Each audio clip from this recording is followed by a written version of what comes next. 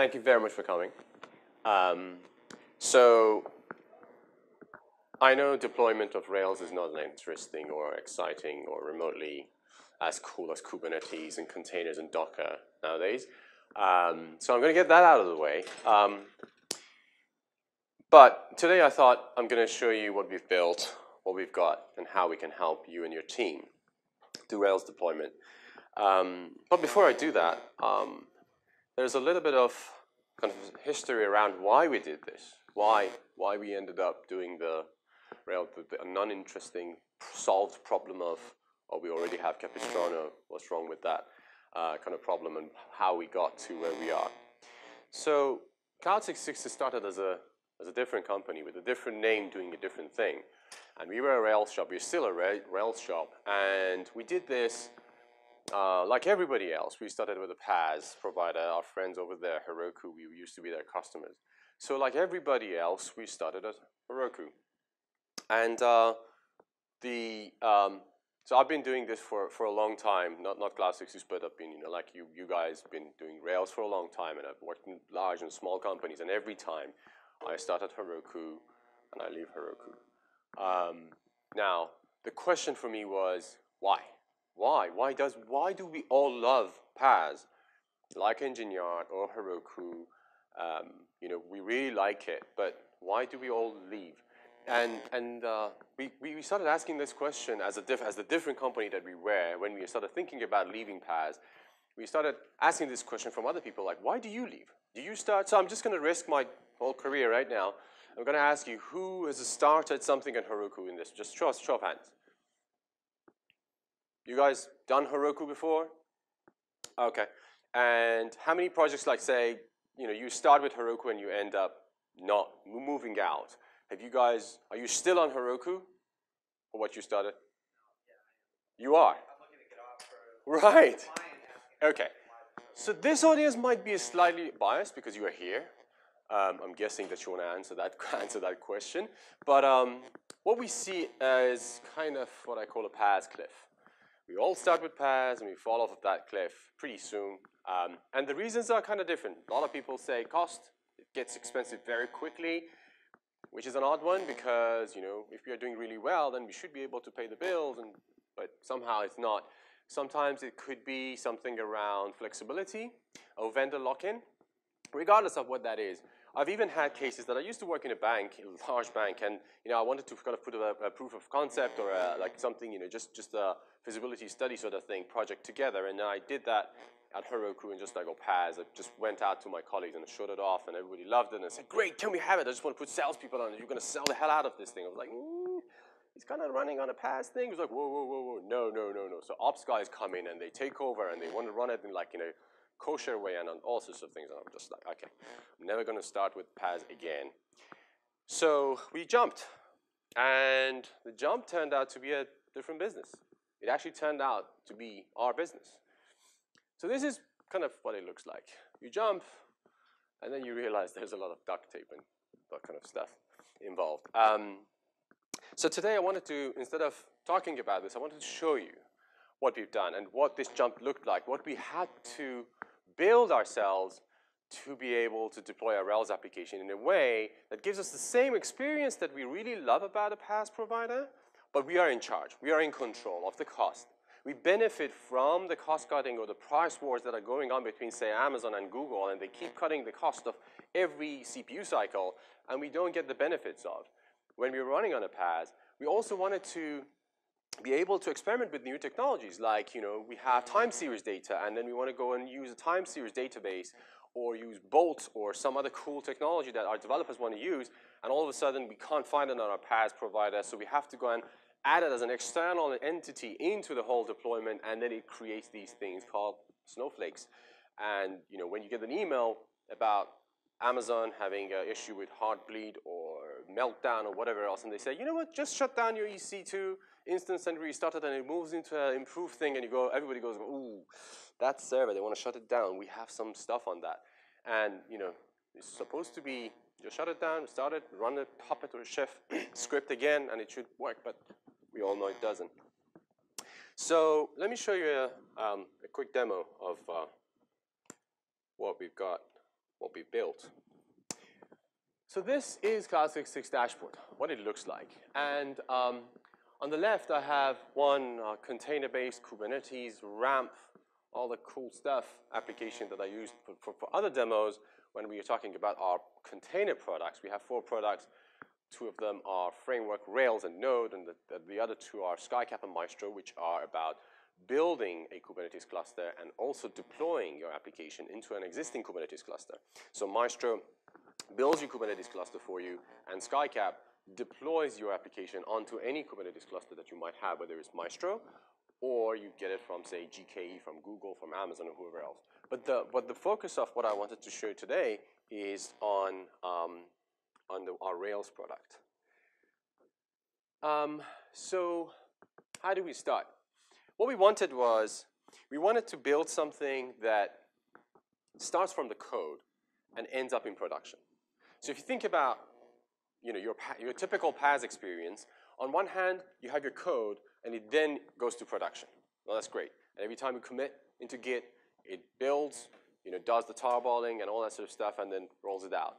What we wanted was to just slightly modify that image, that model, and say, on one side, we connect to your Git repository, and we get the code. On the other side, you connect to your cloud provider of your own choice, under your own account. We fire up the servers that we need. We then configure and provision those servers to run your application, and we do the deployment. And the catch here was, how do we know what kind of servers we need? It's not like a generic server that runs everything, right? So if I go and read my Rails application, it says I have Dali, so it means that I have memcached, and I have some sort of Redis gem, so I need Redis, and I have Postgres as well. Then what kind of servers are we going to create? Are we going to create all different servers, like one each, or put all of them into one? How do we go about doing that? So this is how a flow kind of looks like. And these are the different products that I mentioned. So I go to Rails, and I'm going to choose one of our sample projects. So this is a simple Rails application, as you can see. It's a typical Rails app that we put together. It uses MySQL, but you can see there's a Docker file here, but this is not used in this demo. You can also see there's a .cloud66 folder here with some extensions around, like environment variables that you want to put in. You don't need to use any of that. This is not necessarily use part of this app, but we'll get to that later. So I'm going to just start deploying this. Take the Git repository URL, go here, use that. It's a public repository, so I'm going to use the HTTP. Use the branch master, call it RailsConf 3, and I'm running a live demo, so demo gods are going to help, hopefully. But I have some that I've prepared earlier. I don't have a video of it, so if there's no Wi-Fi, I'm toast. We're going to have to improvise. So what's happening now? We connect into the Git repository, we pull the code out, and we look at some pointers. Gem file lock, database YAML. Also some other configuration files that we all put there. So the great thing about Rails is we all know it's convention-based, so you can deduce a lot of things from those conventions. So what did we find out? We are using Rails in production, which we specified as the environment. This is using Rails 4.2.8 and the Ruby 2.1.5, and we've flipped everything to run on Fusion Passenger. Here you can choose to run Unicorn, Puma if you want, but that's the default setting, which means that it runs Nginx with Fusion Passenger on top of it. The backend is MySQL. Obviously, it wasn't like a super genius thing to find out. It was in my gem file. And deploy hooks are what we have in the .cloud66 folder, which basically says, I have this custom package I want to install on a certain type of servers, so you kind of use it that way. And the reason for that is, instead of jumping on a server with a bash and just installing the thing, so the next time you don't remember what you've done on one specific server, we want to kind of try and nudge people into doing it the right way and scripting it out instead of doing it post-deployment. We also do support proc files, which we all know if we've used Heroku, but it's basically back-end jobs and things that run. So if you think about Cloud66, we do a lot of dogfooding. We deploy Cloud66 with Cloud66. It's kind of an inception sometimes. But the idea is that if you think about our process and how we manage these things, so we run Rails, Cloud66 stack itself, is Rails, and the backend jobs run on Sidekick. Now, if you think about how long does it take to get a server from, say, AWS? About a minute, maybe 2. Then you have to install packages on it and reboot it and all sorts of things. So end to end, your deployment might get from 5 minutes to 20, 25 minutes. We have customers in about 110 countries. There are about 12,000 developers. On a daily basis, about 600 of them use Cloud 66 to deploy about, I don't know, 5,000 to 6,000 times. You do the maths, you realize that there's no time that any Sidekick is going to be quiet. So how do we deploy? And that's the kind of the thing that we had to build, and it turned out to be a good product as well to build a business around. It's kind of solving those problems. How do you do those things? So when I mentioned that around proc files, I wanted to tell you that those are the things that we try to take care of automatically for you, because Rails is such a great framework that's got lots of opinion baked into it. Here you can add environment variables if you want. I've locked in my Ruby version here in my gem file, but if it wasn't locked, I would be given a drop-down that I could choose what I want. As you can see, this is a very Rails-specific, or has a deep understanding of what Rails is. So you can understand things like Rails Asset Pipeline or DB schema loads and things like that. Now, on to adding a cloud provider. We do support about, I think, 9 cloud providers, if I'm not mistaken, as well as bringing your own server. So if you're running on any of these cloud providers, you're all good. You can just connect it to your account, depending on the authentication method of that cloud provider. If there's AWS, you can just get the API keys. If it's DigitalOcean, it's OAuth and all sorts of things. But if you happen to run on, say, Hetner or OVH or some bare metal provider, apart from Packet, which we do support here natively, you can then bring them in with something we call registered servers, which is drop a bash file, a bash command, onto the server. It calls back home, registers itself. You need to have Ubuntu on it, and that's basically it. And it becomes part of your what we call a cluster. So I have added my DigitalOcean account here, as you can see, and I get to choose what region of the DigitalOcean I want to deploy to, and each region has whatever server types that it supports. I get to choose those. So here's the part that I was telling you about. How do you kind of what's the topology, to use a very big word? But how do you actually distribute this app? So for us, the Rails part sits on a server at this point, and on the other part, MySQL in this case, which is the only other component that I have in this example, you can choose to say share it with the Rails, which is not good practice for production, but for the purpose of this demo, I think it's fine. You're going to forgive me. Or fire up a new server on the same cloud, same account, same data center, same availability zone if you want to, or use an external server from like a registered server somewhere else, which brings me to hybrid. You can combine multiple clouds with this. As well as that, what you can do here is that you start with a small skeleton of the application. We don't want to say, tell me everything about this up front. You have production. You don't know how many servers you're going to need. You don't know how it's going to actually turn out to be. So we start with 1 server of each type if you want, and then you can scale out as you want. All right. So let's just go ahead and click deployment. Now, what's going to happen now? So we're going to connect to DigitalOcean. If I have my DigitalOcean login still logged in. Right. So in a minute, that guy is going to fire up a DigitalOcean server here. There we go. So that started that. We give it an animal name. As you can see, gazelle, impala, and all sorts of things. Sometimes they come out like compassionate pigs and some weird names, but I think we're lucky today. I'm just going to give this a different name. I can rename it here. I'm just going to put a long here. And the reason for that is we have a process in the background. As you can imagine, we fire up a lot of servers on a lot of clouds, so we call it janitor, and it comes and cleans up all the servers that we fired up. If you don't put a long in the middle of the demo, the server is going to disappear, which is a cool thing. You'll see how it works. But so what's going to happen now? We fire up the server, or servers that we agreed. Then we check for the compatibility based on the best image that's available on that cloud provider. Then we check for the kernel. If there's a need for a kernel update, we do that. Any packages that need updated, so all sorts of things. Setting up automatic updates for security. installation of everything or anything that's needed. So for example, in your gem file, let's say you have ImageMagick. Then ImageMagick requires a bunch of things that you need to install. We install all those things. If you have any custom packages that you need to install, that's also done. And all of that then ends up being a server with an IP address that then calls back, and then gives us the IP address. If your cloud provider supports private public networks, for example, a private NIC and a public NIC, we do get those IP addresses back, the IPv6 and all sorts of things around that, we get it back. You get a chance of kind of drilling down into all the logs of what preparing, for example, of a server is. And here you can see, we install a UFW as a firewall manager. All sorts of activities that are happening right now. So let me go back to one that I created with the same stack. So this is what it looks like at the end. I've got my server created.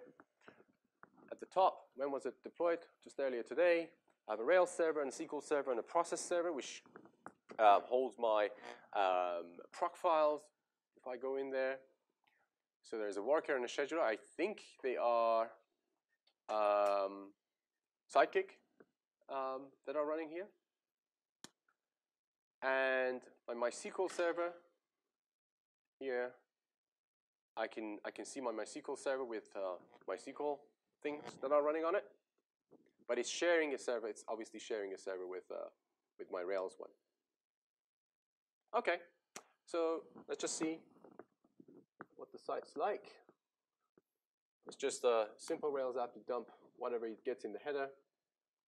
If you notice here, it's a DNS record that's created for this. And this is quite an interesting thing. So obviously, every server that you fire up has a public IP address. You can access that. And you can block that and say, I don't want this application to be accessible publicly. You can do that. But we also create a DNS record for you the same way that, for example, Heroku does. And that is pointing to the head of that stack. If you have a single server, it points to that one. If you add a load balancer, then it points to the load balancer. It changes that. And it's a short response, short TTL to point to that server. As well as that, you can have a DNS server that points to every single one of those servers, and you can change your DNS record to point to that. So, okay, so now I have my stack. Great. Now that was easy. Now, what else can I do?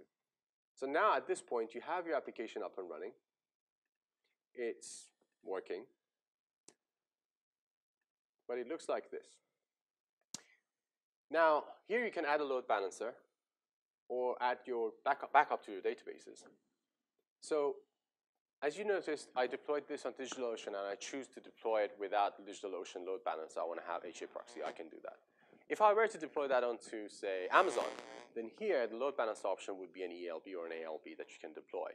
And that decouples you from the intricacies of that cloud provider, which means that you can get the application and move it from one cloud provider to another one with the same topology. You can say, I have a load balancer under MySQL, and I can just move it from one place to another one. So you can do that. You can also create database backups for my database. So here I can say, I want to manage backup, which means the backups taken off your database, SYS, all databases. So if you have, like, say, MySQL, Postgres, and Redis, all of them as a snapshot are taken at the same time. The files are then compressed, encrypted with your passwords, and they're shipped to the closest S3 region that you want, or the one that you specifically want. If you're, for example, running it in, say, Germany, there are data residency requirements. That means that you have to move it only to the Frankfurt S3. All those things are taken care of, how frequently you want it, whether you want it a binary one, which means it's much faster, or you want a text one, which you can then inspect manually, and you can create a backup here. So this is stack, the one that I showed you earlier. This one has both databases backed up and load balanced. And here I can download it or restore it. And when I say I want to restore it, it basically goes to all the databases that I have. Postgres, Redis, everything that I have, and it just restores that back. So if you combine that with the code and the Git ref that is deployed, you have a time machine. You can go back and forth in there. One note is that you can use this with your own database if you want. So if you're using, Heroku Postgres or Cloud SQL Postgres or RDS from Amazon, you can do that if you want to. You don't have to use the databases that come here. And the same with load balancers. And the last one around here is that SSL certificates. if you have your own SSL certificates, you can add it here, and it will add it to the load balancer or to the server Nginx, depending on the topology. So you just say, I want to have SSL, and it will add it to the load balancer as a SSL termination if you have a load balancer. If you don't, then it will be added to the Nginx. And if you say, I want to start small, and I just want to add an SSL certificate to my only server that I have at the Nginx level, and it just works, and sometimes later your colleague comes and says, ooh, why is this thing running without any load balancer? They will go and add a load balancer. We then detect that. We move the load balancer. We move the SSL certificate from Nginx all the way back to the load balancer, so it doesn't disrupt your service. So that is not going to break anything. And if you choose to go with Let's Encrypt, we call Let's Encrypt API. We get the SSL certificate. We put the reminders in there, and we do it automatically every 3 months. So you have that. We are in the process of supporting version 2, which has wildcard as well. So that gives me the kind of the basic running of a Rails. How do I set it up and all sorts of things. Now, here you can see that I have 2 processes, and they're running. They're both green, all good. Now, database is a little bit more on that. So here we have a database, a single database. It's MySQL. What I can do here is I can create replication. I can simply say I want another database server. And that's essentially scaling up a database server for me. Now here what we do, we natively support replication for MySQL, Postgres, Redis, Memcached, Elasticsearch, and MongoDB.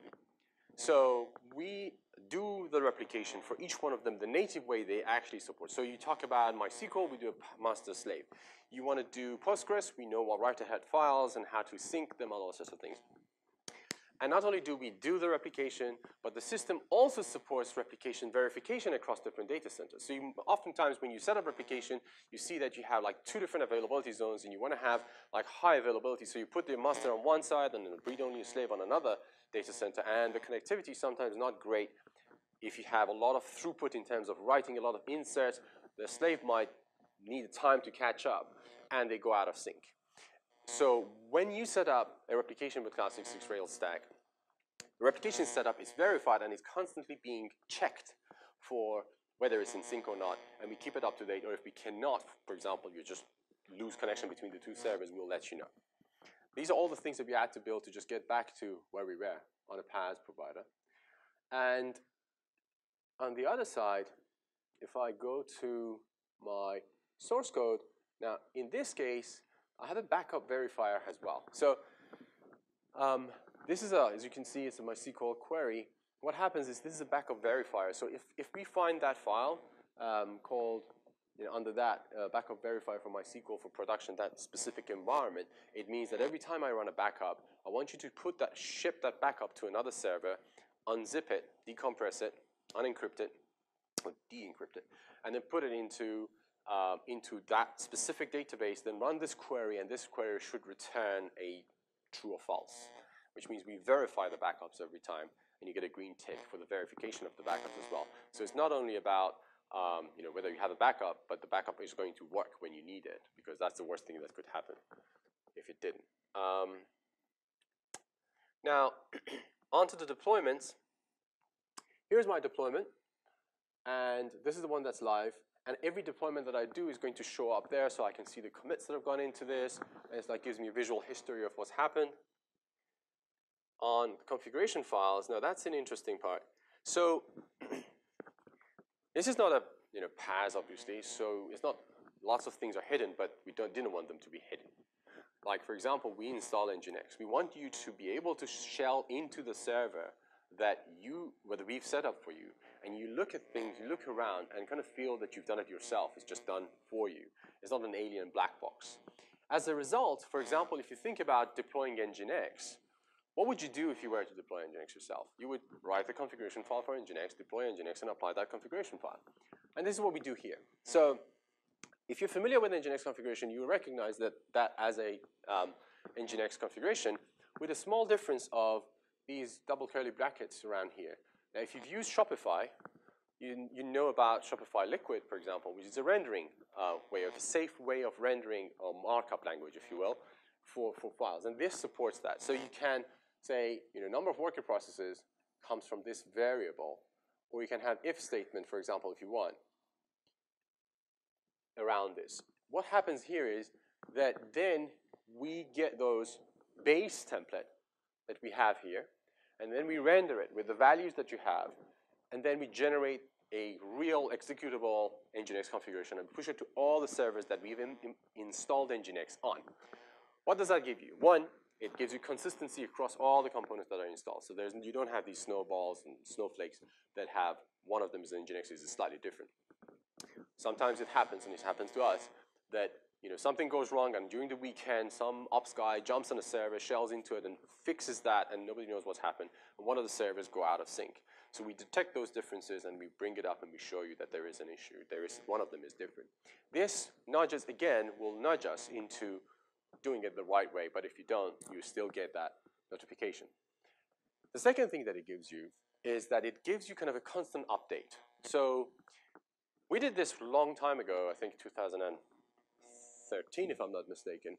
And right after that, the Snowden thing happened, and they said, oh, not only NSA reads whatever you say, but they record the encrypted traffic, so if they want, they can then run something afterwards, which meant all of a sudden, all of our customers were asking for perfect forward secrecy, which would prevent that from happening. So what we did with this was, this is backed by Git. As you can see, there's a Git repository backing this. So you don't need to use the web UI if you're familiar, if you're more comfortable with using Git, which like I am. I go to command line, clone that Git repository, and do my thing. But Cloud 66 acts as a yet another developer in your team. So let's say tomorrow, Snowden says something else, and then we're going to have to add that. You're going to have to go and say, I need to add perfect forward secrecy number 2 to this, or there's Heartbleed or Nginx patch. We pull that repository, we make the patch, and we try to merge it like you would do.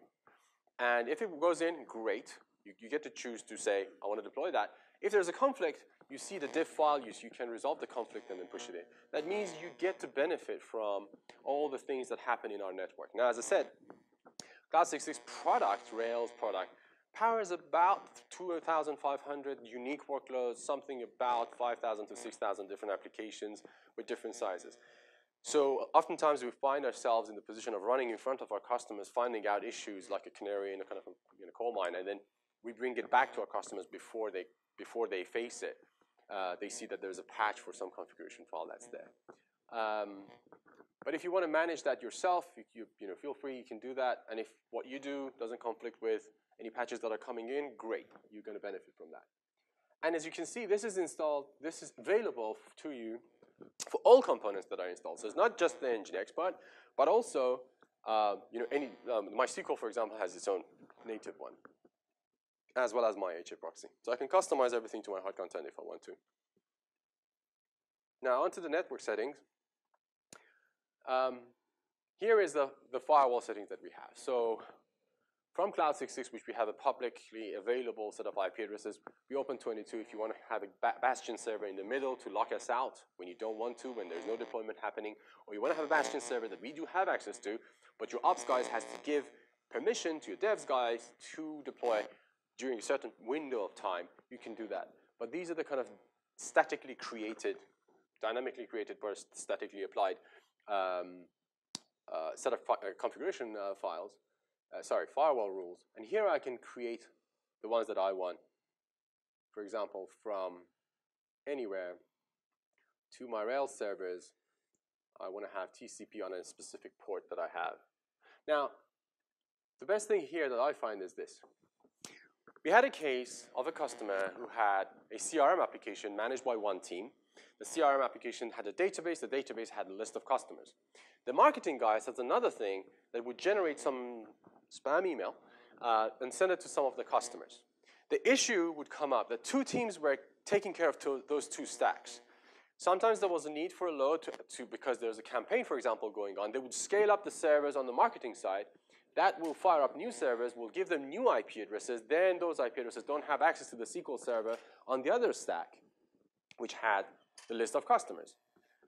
So every time they would scale, they would have to go to the other ops up to the other team and say, can you add this IP address list? And worse than that, they would scale down the stack on the marketing side, and then there are a bunch of IP addresses still open to the MySQL server of the customer list, which now with GDPR is like actually even worse. And then those IP addresses are reused by your cloud provider for another complete client of theirs, and that's just a security nightmare. So what we had to do was to say, you can create dynamic firewall rules. You can say from any Rails server of this stack that I don't have access to, I don't know what it is, to all my MySQL servers on this side. And these are dynamically calculated. So as you go and scale up your MySQL, they inherit the right firewall rules. As the other team goes and scales up their worker servers on the other stack, then whatever rule dynamically is created is generated. So this is, we call it kind of an application-centric firewall. As well as that, I can be naughty and access the servers directly if I want to with having a lease, which just opens up for 10 to 20 minutes access, and it shuts it down based on the IP address that I have if I want to really get into the, the servers themselves.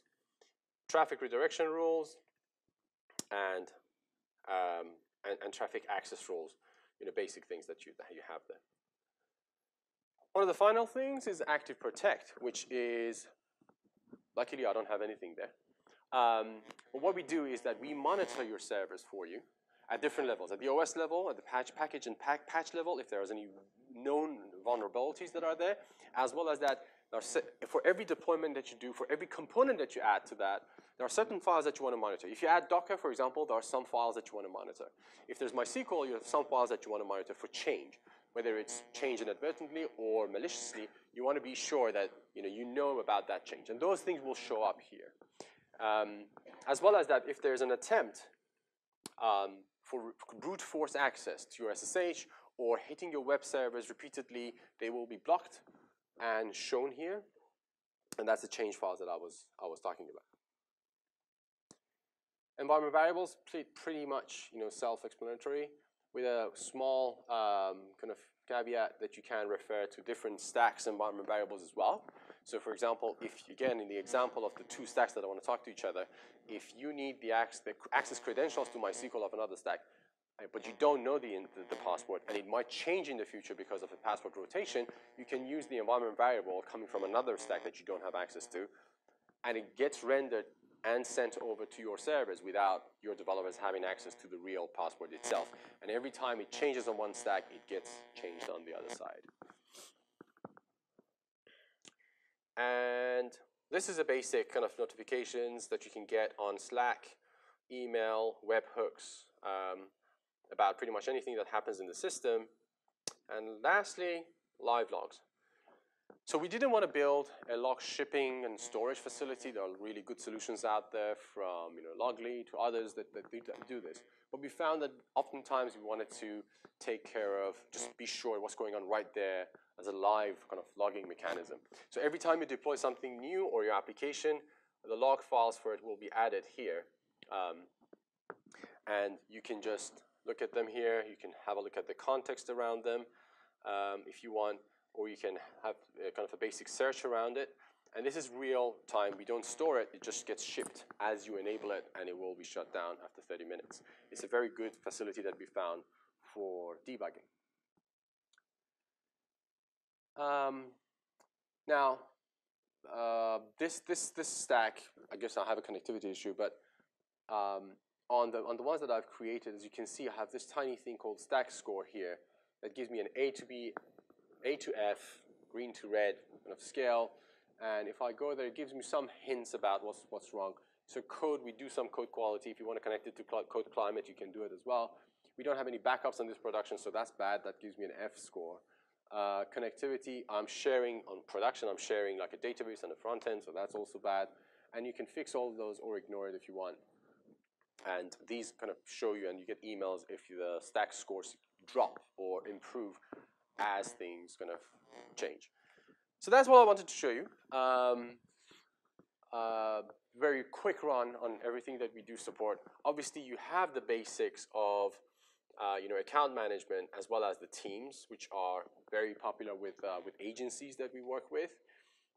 If you look at the organizations, you can create multiple organizations that you have, and you can switch between different organizations. So if I switch my organization to another one, I see a completely different set of stacks that are there, and you have full access control on every single one of the actions that you can do, give it to different team members. And we see that especially in agencies, you have people are assigned to projects and are taken off the project, or you want to you hand over the keys to one project when it's done to your client, and the client wants to get one of your engineers onto their stack again because of some maintenance or improvements, and they can invite your engineers into this and then take the rights away. So it's got all those kind of features in there built in, as well as that you have audits if you want of every action that's happened, where did it happen, and what was the action, for example, the change in the environment variable. We keep the history of all those sort of things. So it's basically kind of very specifically built around Rails, but with some good ops practices around it that will allow you to run your operations the way you used to, having a pass, but it just works much more smoothly. Now, I've got about two or so minutes. If any questions, please let me know.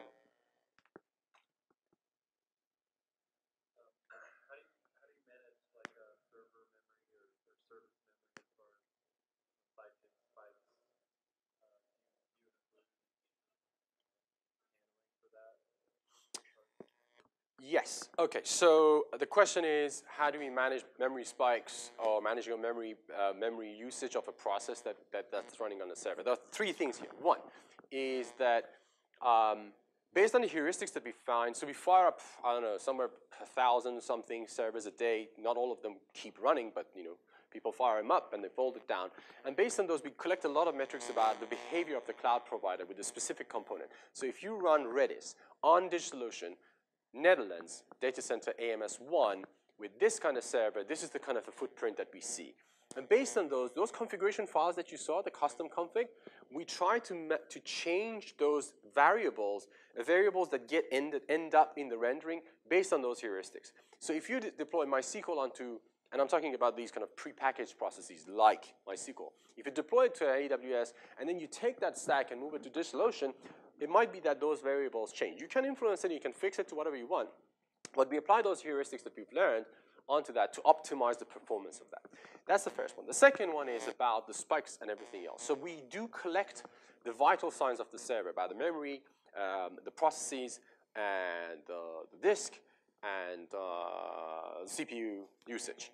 Those are kind of collected, and you can see it for the past, I think, 6 months. You can have a look at it. And the disk, you can also have a threshold and a trigger that gives you an email. If something goes wrong, you can get it. Or you run out of the disk, because operating systems don't really gracefully handle disk shortages.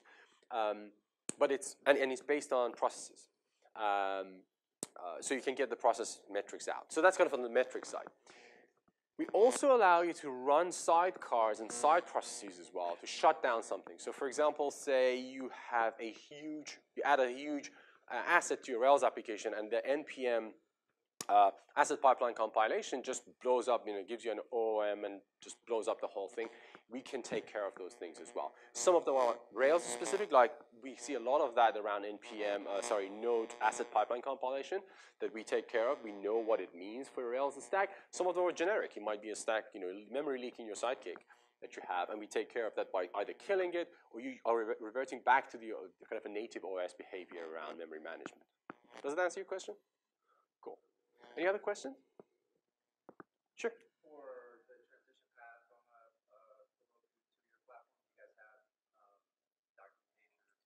Yes. So the question.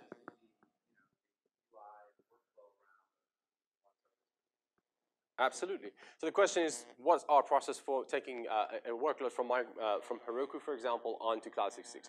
There are signs of something you can see, as you know, we would detect, for example, MySQL. We also detect something's been running on Heroku. There are signs to tell, and if we detect those things, we actually are more proactive. We show you something in Heroku Purple that says, it seems that you've been running this. Ooh, wow, that was efficient. You've been running this on Heroku. Here are the steps that you can take. If we cannot find those telltale signs, then still there is documentation around how to move each one of those things around code, database, and traffic. All right. Well, thank you very much for your time. I hope you enjoyed it. You can check us out at cloud66.com. We also have a booth at the exhibition. You can come and ask more questions or see the project in the demo for further things as well. Thank you.